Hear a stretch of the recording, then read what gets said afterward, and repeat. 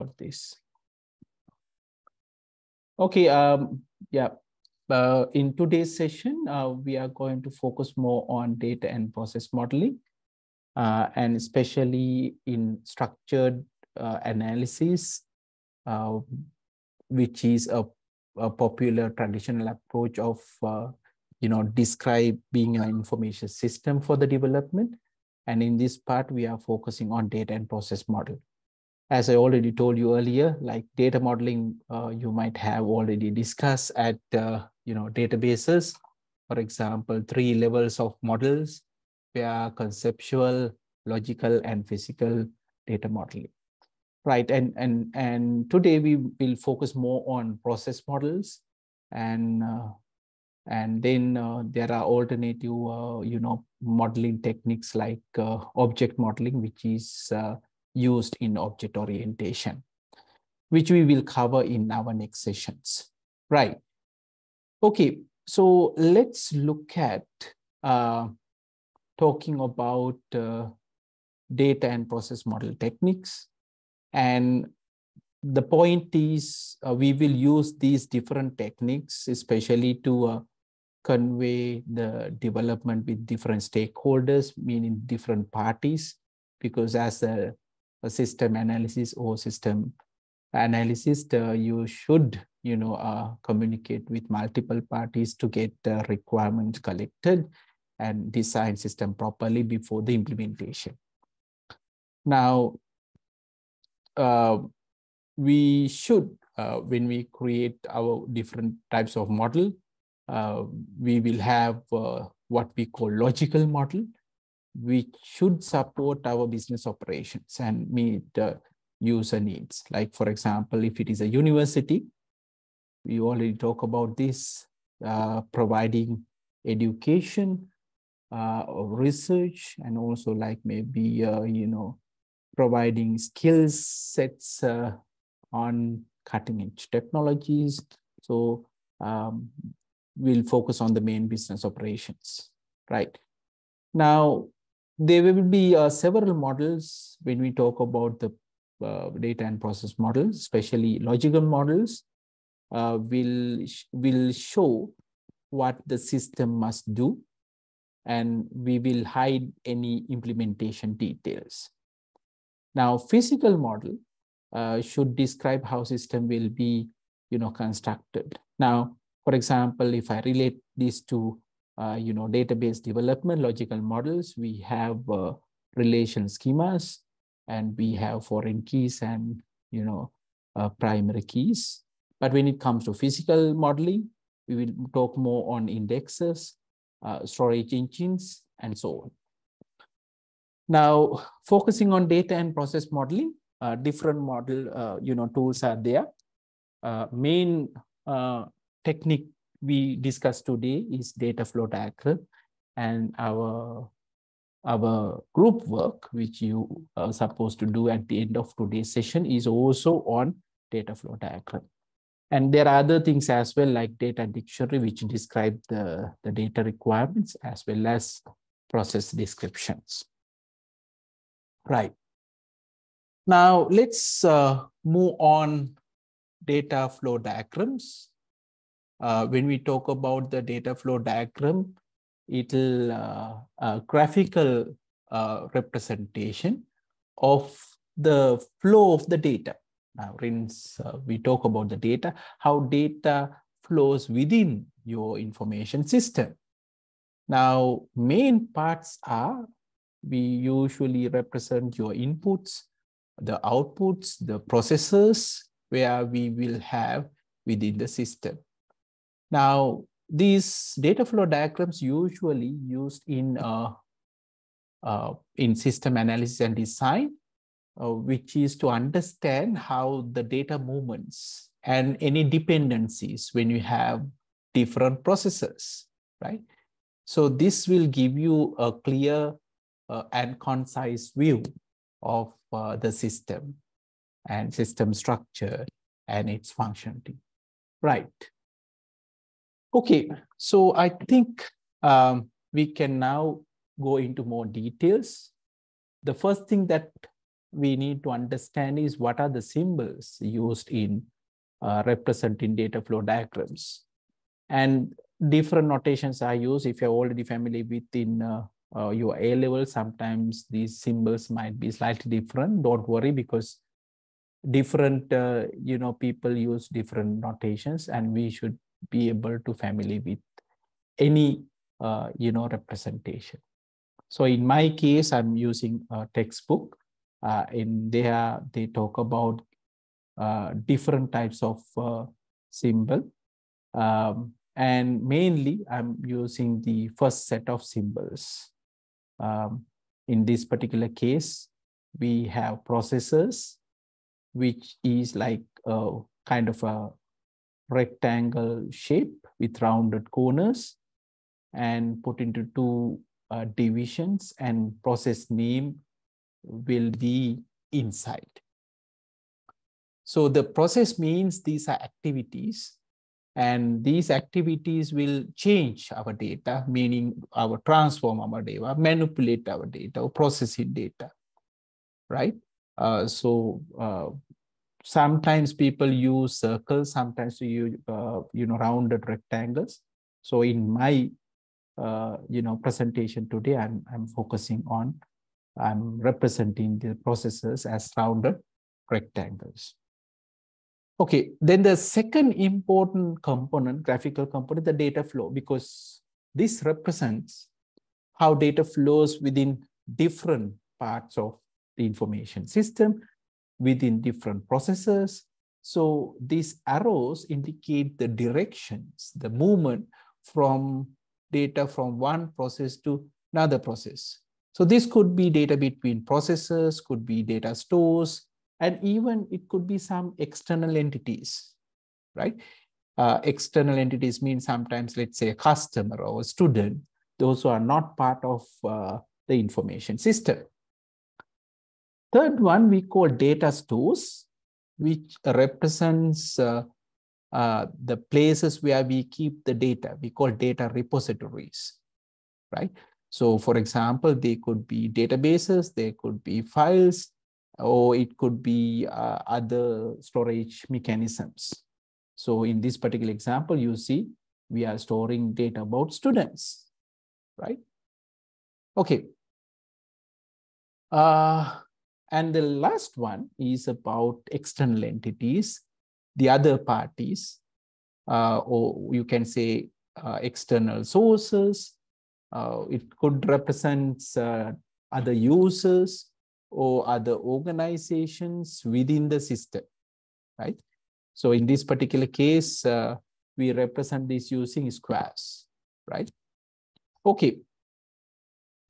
Now, that is the first thing you need to understand, right? Are we clear about the symbols? Can you please raise your hands if you understood this part properly?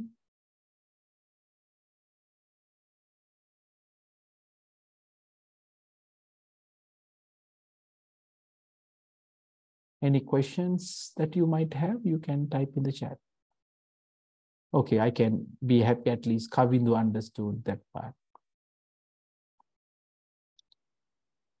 Okay.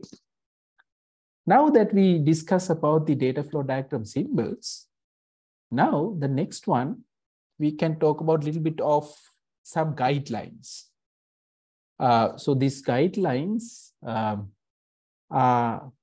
they are not actually fixed. People have different representation, but as a person new to this, so this will be helpful.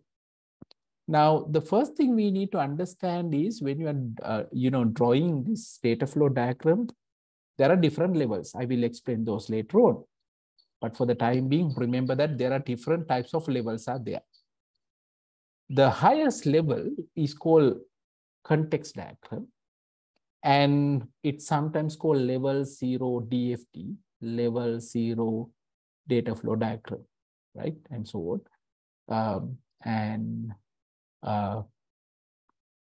So different way of representing this one. And if you take context diagram, usually we will limit our context diagram to one page, right?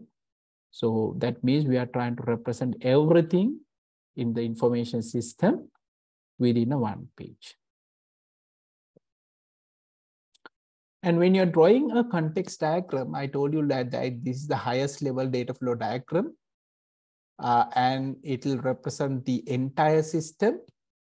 So you have to use the name of the information system.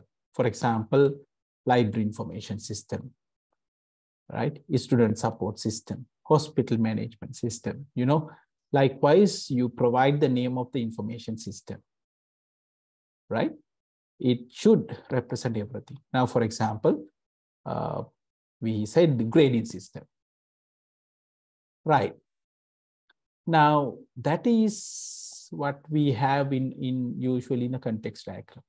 But when you go down in the other levels, like data flow diagrams, level 1 data flow diagram, level 2 data flow diagram, likewise, you can go into detail. We can say in commonly they are lower level data flow diagrams. We can use a verb followed by a descriptive noun. For example, the previous one, we have a grading system. Now, the next lower level, we can say, okay, establish grade book, assigning grades, producing grade report, and so on. So you will have a verb with a noun. And you should use unique name within each symbols. You should use unique names. You should not use any duplicates. And sometimes you are putting some references, numbers. Now, I told you like we have what? Some round rectangle, we separated these two. And usually with the top part, you can put some numbers. If it is a context number, usually we put 0. And if it is the level 1, then we can say 1, 2, 3, and so on. And if you go down in that level, we can say 1.1, 1.2, 1.3. So you can put into details. Right. Okay, so let's start with the context diagram. So any problem given to you, you should start with the highest level, which is what we call context diagram. And it should shows you the system boundaries and the scope, right? So how do you start? The first step is you create the context diagram, putting a one process. And we know one process is a rounded rectangle. We put in the center of the page. And then we make it as the process 0. And then you identify any other entities. So usually these other entities you put in the perimeter of the page, which means they will cover up, right? So the main process, around the main process, you are going to keep all the processes. And then you will have data flows. You can put lines which shows you the direction of the data flow. Remember that this context diagram, we don't have any storage, right? Earlier we discussed, we will have some places to store data like data stores. In context diagram, we will not have this. Actually, we are using only 3 symbols when you're using context diagram. Right. Now, let me show you an example and to show you like how we can create a context diagram. So the example we are going to look at is called grading system. So we start with the rounded rectangle and we type the system name and put 0, right? So grading system that instructors use to assign final grades based on the scores that students receive during the exam, so during the term. So that's the starting point. So this is the software system that we are going to build. Now the other parties who interact with this, we can create. And according to this one, what you see here is some external entities, which means different users who interact with this system. So you can see here, we have another system, student record system, because it's another system. You can get the student details from here. So because of that, this is considered as an external entity, and it will be another system. And then there are students and there are some instructors. Right, now, first part we have done, we identify this as the main one and put the name, and the other ones are around this. Right, now here are the lines, and also here it will show you like information flow, right? Information flow. So you can see here, the information is flow, right? And how it actually, get. Now let's try to understand these lines and how the data processes are here. The Mali asks what 0 means, that the starting value. So that's just a symbol, right? As you can see here, this 0 represents the entire system. So usually in some places you don't see this 0, but if you're putting 0, that means we are representing the whole system. And within the system, when you want to represent, you will see later on, we will have like values like 1, 2, 3. And then if you go down in more detail, you will have 1.1, 1.2, 1.3, and so on. So, but for the context diagram, we will have only 0, right? Which indicates the whole system.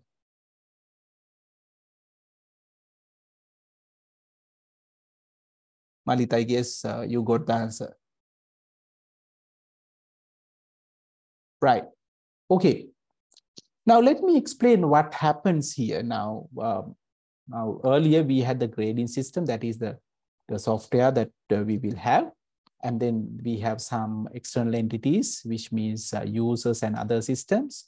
We have a student, instructor, and also the student record system. Now, you can see here, now usually what happens in the grading system, it will start with students submitting work for the grading systems, right? And then we will do this. We will get, and the instructors usually involved in the grading. And then for this, we also need the class of students. So that information we take from student record system. And then the instructor is the person who actually decide on how to grade the submitted work, which we call grading parameters. You can see he input this one. And then using the system, you can actually grade the report. And graded work will be, can be sent into students. And once you finalize everything, the final grades are recorded again within the student record system. So you can see that, right? So information flow is here using the arrows, and the direction is very, very important. Now, there's another thing that I want to discuss, right?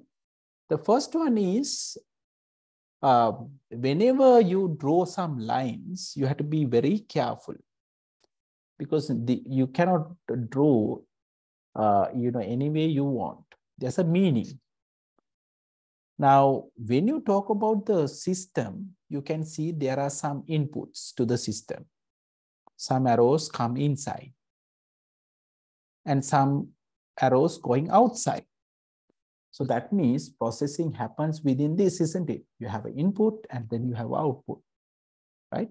So usually when we have processors like this, you have to have an input and you have to have an output as well, right? So let me share my book, preview of book, just to show you like some information on, accepted, data flows.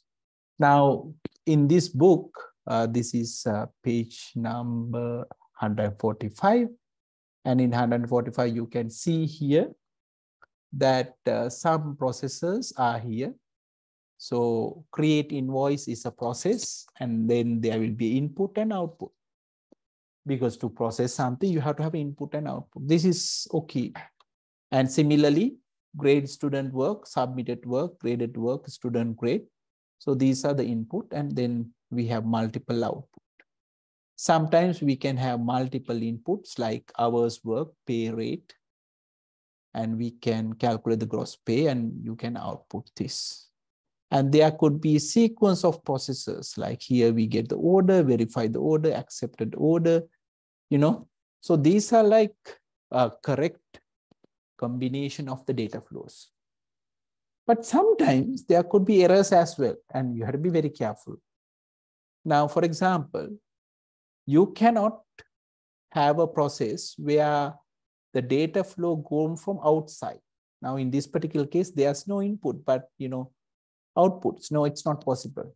Without any input, you cannot have output. Similarly, you cannot have only input. So here we have inputs only, no output. No, it's not possible. In a process, you have to have input and output, right? And sometimes incorrect input. Now, for example, date of birth, by giving a date of birth, you cannot calculate the grade, right? So this is not, unable to, so the input should be relevant to our work.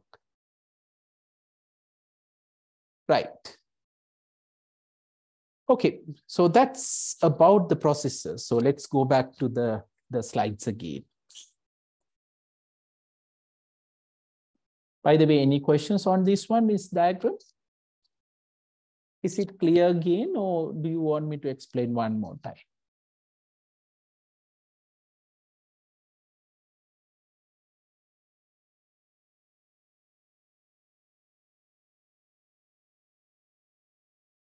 Right. So let me explain one more time. So today's session, as I told you earlier in the beginning, we talk about data flow diagrams. In data flow diagram, we represent how data flows within the system that you are going to develop. And data flow diagram, there are different levels. The highest level is known as context diagram. So in this figure, what you see is a context diagram for grading system. And context diagram usually we draw in a single page, and the process, the system will be placed in the middle using rounded rectangles and putting 0, which indicates the entire system, and with the name of the system. And then around this, we will keep other systems as well as other users we call external entities. Then we place data flows. So remember, this is a system, so there should be inputs and there should be output as well. Right? Some comes in, some goes out. In this one, what happens? The system first get the class roster, and then instructor will decide on how to grade the assignment. When student actually submit the assignment, and the instructor will grade the reports, and the graded work can be accessed by the student. And once you finish all the grading all the students, final grades are submitted to the student record system. Right. Okay, let's move on. Now, let's look at another example. Again, this example is from the book. Now, in this one, it represents order system. which used to enter the orders and apply payments against customer balance. Right. Okay. So to represent the order system, there are a few things that I want to represent. So this is the context diagram of the order system. So the rectangle, rounded rectangle is in the middle, which indicates the order system information system. And there are some external parties. We have customers, we have warehouse, customer who performs the order. The warehouse is an entity where, people keep, all the goods. And then for the payments, we will have sales rep, bank, and accounting. Again, another external entities. Now, what happens here, how it works, usually customer place an order. Once the customer place an order, system can check whether the items are available, right? And then if everything is no issue, like for example, when customers have enough credit, you can proceed. Let's say you don't have this, equipment for the order, then maybe you can reject. So that's why you see another arrow in this side. After placing order, there could be an order reject notice. Now, if let's say we have everything within the system, then we can place an invoice. That means we will give the equipment cost so that the customer can pay.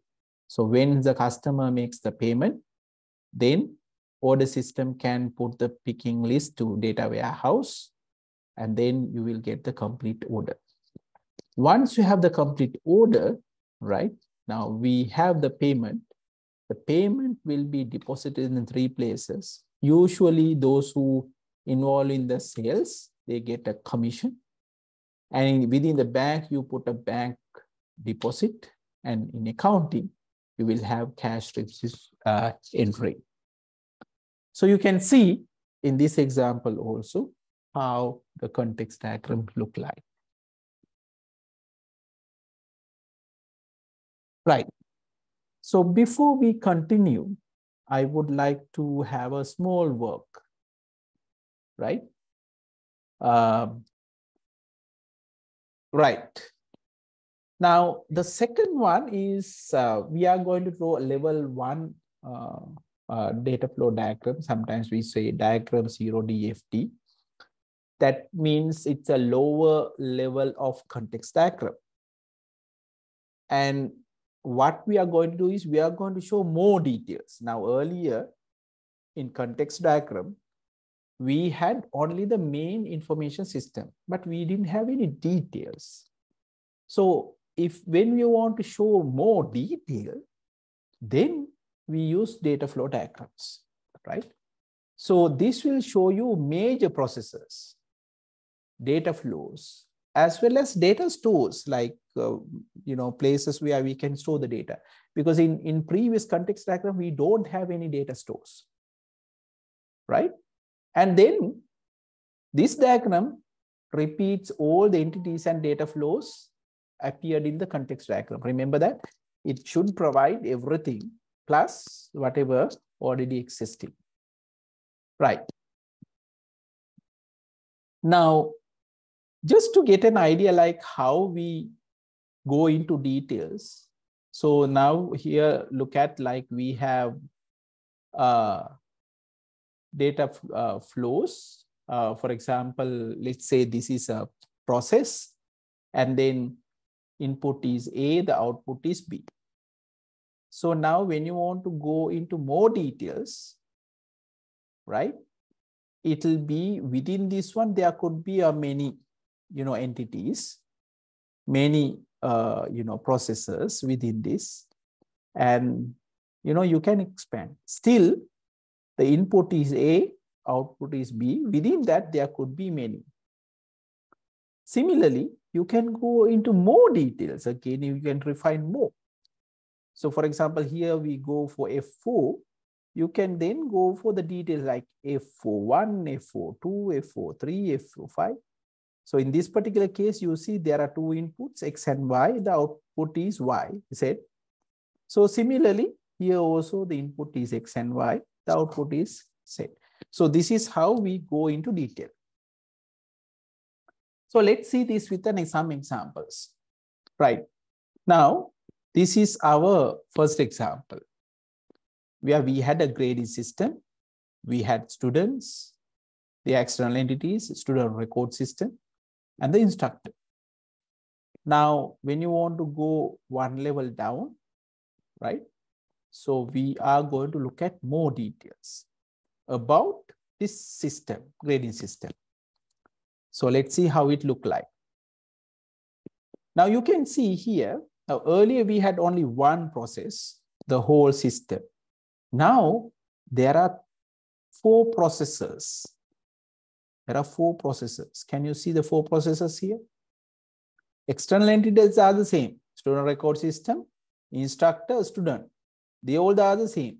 No change. But this has actually break into four, processors. So the first is known as establishing the grade book. You create the grade book. Then the second one, you assign in the final grade.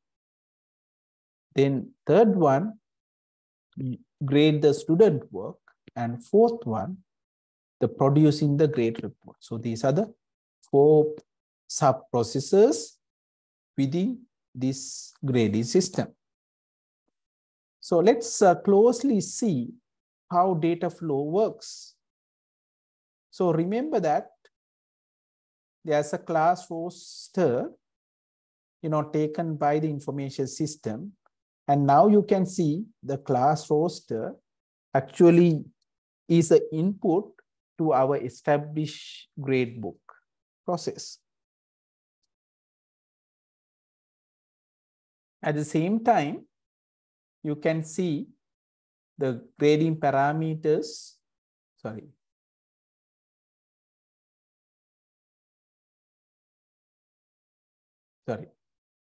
grading parameters taken from the student instructor. So grading parameters also taken when you establish me, and then it will record the gradebook in gradebook data store,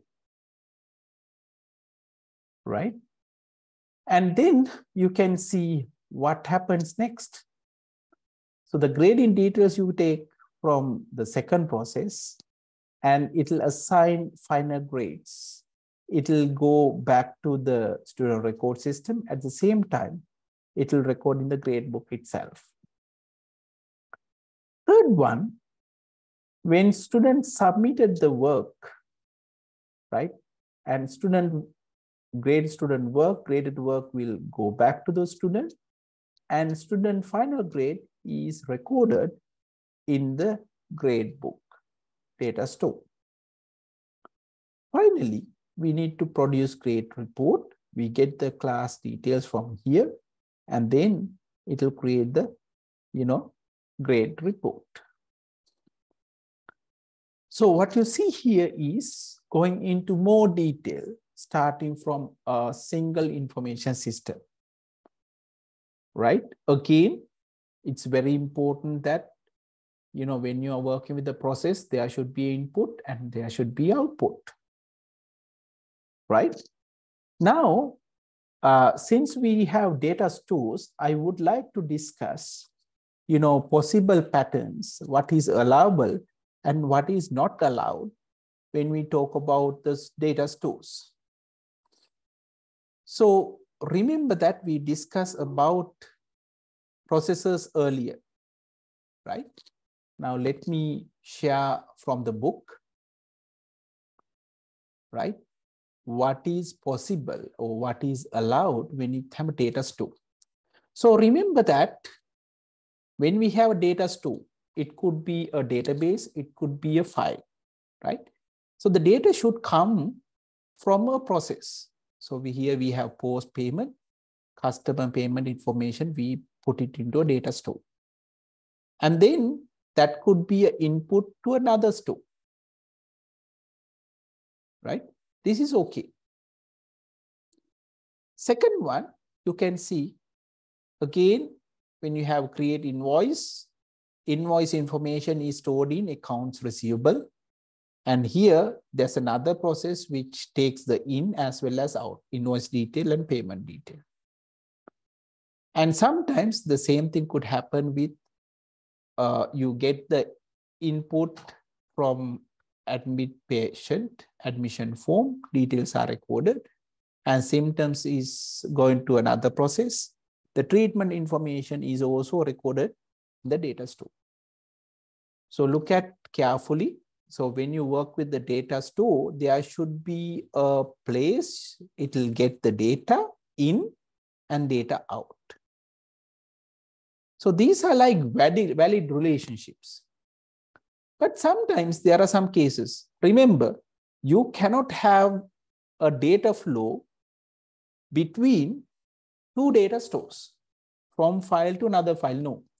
Without involvement of process, you cannot do this. So this is wrong. Remember, there's no data flow between data stores.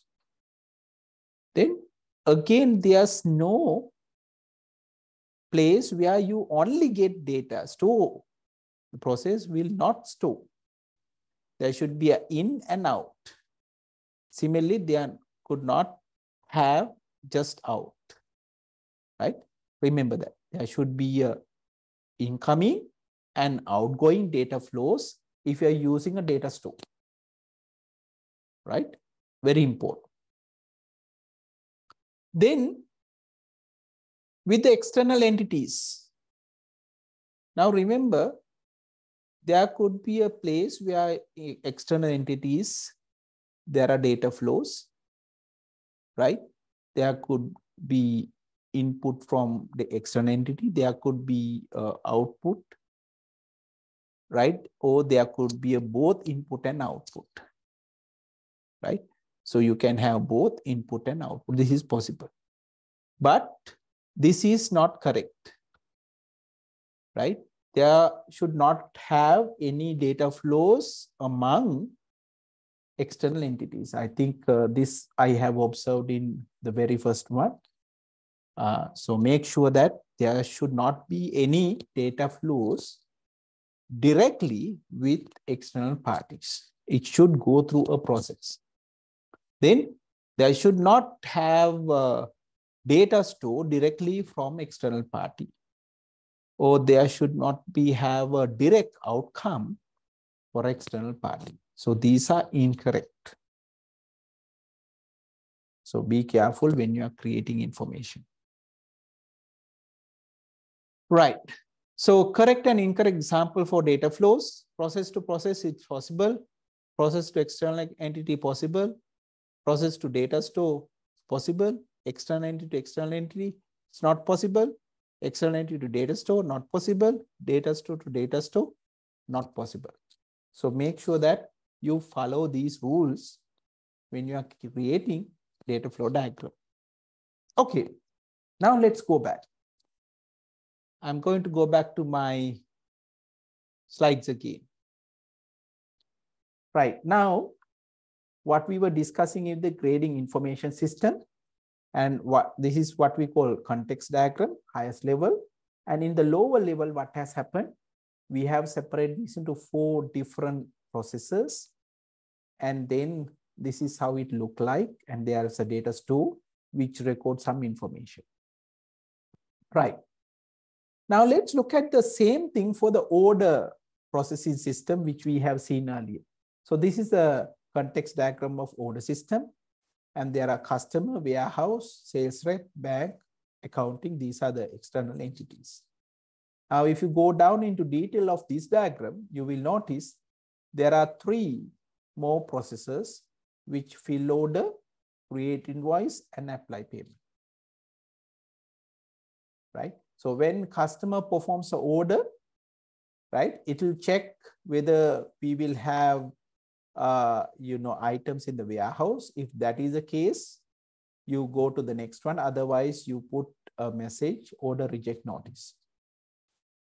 Now, once you finish this part successfully, you go to the second one, and then you will get the completed order, and then create invoice should create an invoice and send it to the customer, as well as it should store in a data store called accounts receivable. Then the third one will store account receivables, payment details, and then invoice details you will take, right? And then apply payment, you get the payment from the customer, commission goes to sales rep, bank deposit goes to bank, cash receipt entry goes to accounting. So you see a level 1 or DFT level 0 diagram. Right. Now let's look at drawing lower level diagrams. Now, when you are asked to go to lower level, right, you have to use either leveling or balancing. Now, what do you mean by leveling? Now, leveling is we draw a series of increasing in detail diagram. And finally, we might get functional primitives.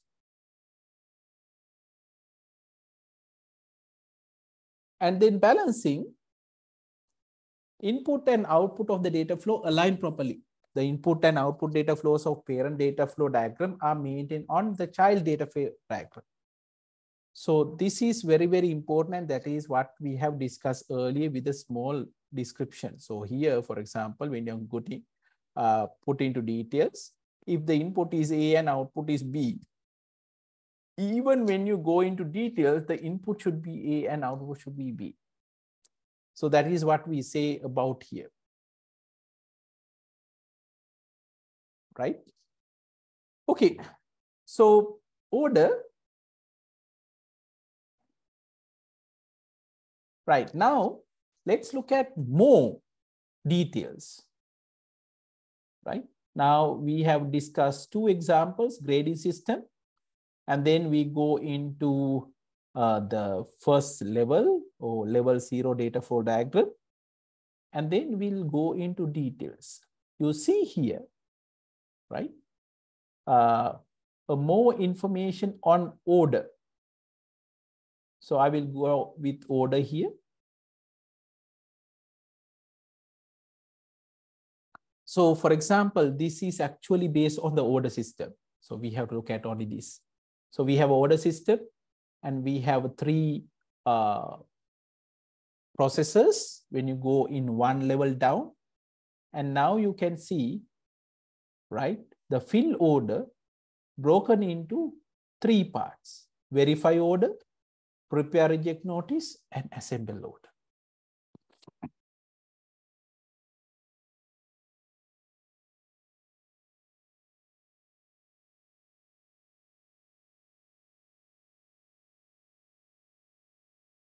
So you can see what happens here. So the fill order, there will be an order, and then we are picking list, and then there's an order reject notice. So these 3 should be there: 1 input, 2 outputs. So there should be a 1 inputs. Yes. Can you see 1 input?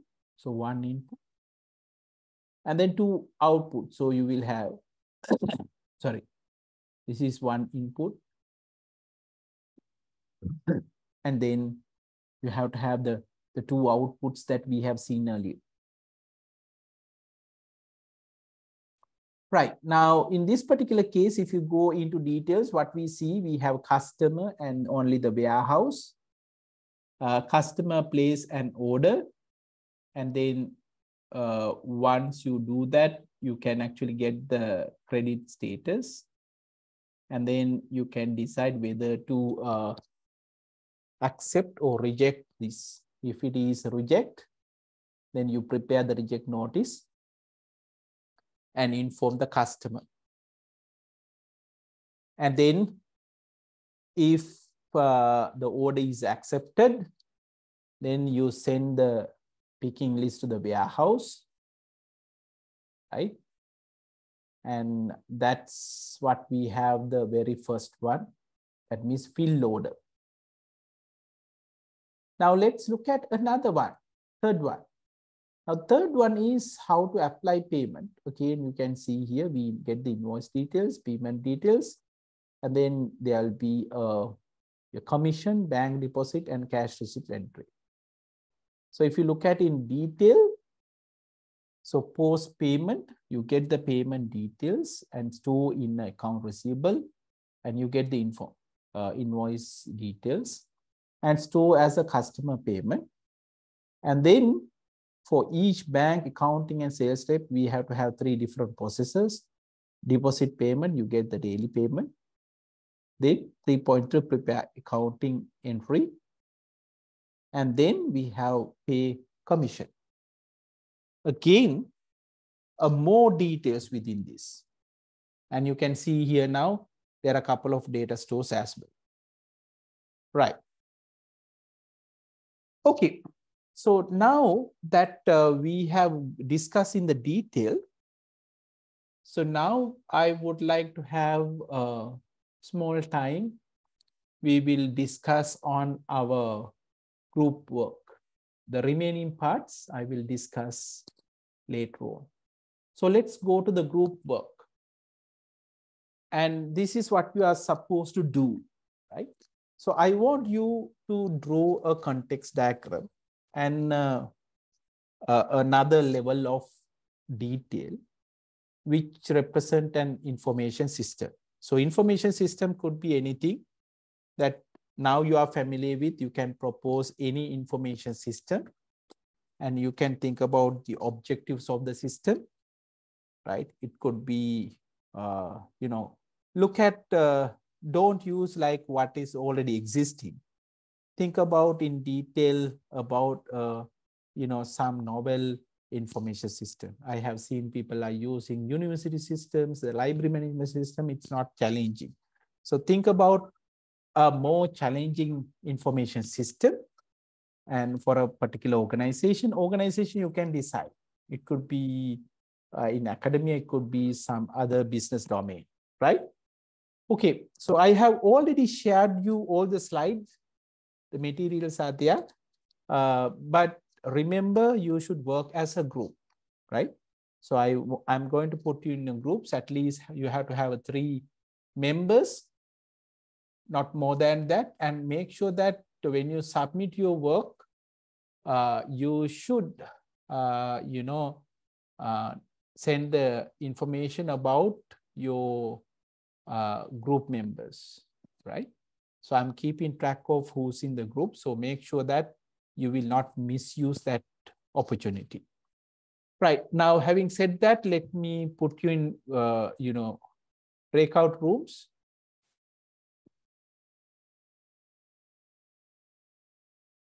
Right. Today we have about 96.